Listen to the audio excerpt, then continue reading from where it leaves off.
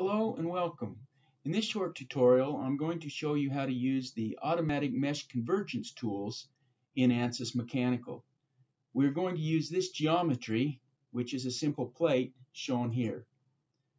To begin with, I'll come and do a mesh, and I'll just use the default mesh, and I can see that that mesh is pretty good. I can come over here to the details of the mesh and click on this use geometry setting and look at the element quality. I can see that my element quality down here near the radius is 0.74, but throughout the majority of my body I'm up around 0.99. I can scroll to the bottom of this and look at the statistics, and I can see that I have 2,370 nodes and 411 elements. So I'm going to go ahead and use this as my mesh to begin my analysis before I do any convergence. So the next thing I'll do is come to the static structural and enter in the boundary conditions. I'll put a displacement on this face in the X direction of 0, and I'll put a displacement on this face in the Y direction of 0. And then on this front face, I'll put a displacement in the Z direction of 0. Now I'll come and put a force on this back face, and I'll put a force on there of 500, and I'll click on vector and put it in terms of components, 500 newtons in the X direction. So I now have my model built. I can look for the outputs. On the outputs, I'll pick stress, and I'll pick on the equivalent stress, and then deformation directional, and I'll go ahead and click solve. I can look at my equivalent stress, and I can see that my equivalent stress is highest near this radius. I can see that it changes throughout the structure a little bit, and I can see that my maximum value is 6.13 e to the 6. I can also look at my directional deformation, and I can see that it's largest on this back free end. To do a mesh convergence, what we will do is come to the equivalent stress, right click on it, insert, and then come down to convergence.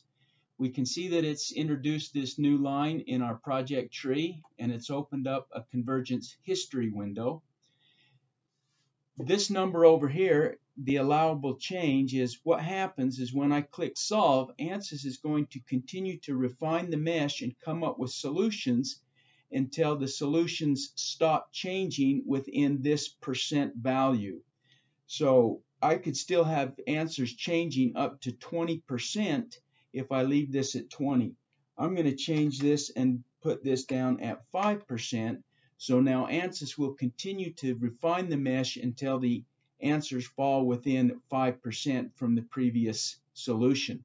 So now when I click on solve, Ansys will go perform that mesh convergence. I can see that my equivalent stress now has changed from 6.13 to 7.5, which is a 20.37% change. I have gone from 411 elements to 3,066. I can click on the equivalent stress, and I can see how my mesh has changed. I can certainly see the increased mesh density around the radius in my plate. So I'm going to come back to convergence, and now I'm going to click on the allowable change as being 1%, and I'll click enter, and then I'll click solve again. And Ansys will go iterate on solutions until they have converged to within 1%. I can see that I'm starting to form a line here that is looking to converge to a number. This last convergence only had a change of 4%, but I went from 3,066 elements up to nearly 15,000 elements.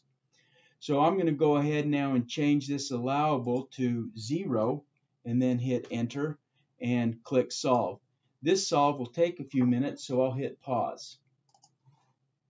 Now that I've obtained this result, I can see that I had a 0.2%, a negative 0.2% change I went from 14, nearly 15,000 elements up to nearly 60,000 elements. I could hit converge again here as well, and it would increase the number of elements and continue to give me a convergence. So I'll go ahead and do that and hit solve one more time. Now, having done that, I can see that I've gone from 411 elements up to 155,000 nearly elements. But I can see that I have a converged solution where my value changed steeply and then I plateaued here. So certainly there would be a trade-off between solution time and quality of result, and that is what the engineer needs to decide to do. So I can come and look again at my equivalent stress, and I can see the mesh that has been developed.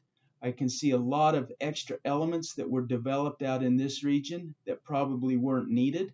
And I can also see an extremely high mesh density in this region. So that shows you how to do an automatic mesh convergence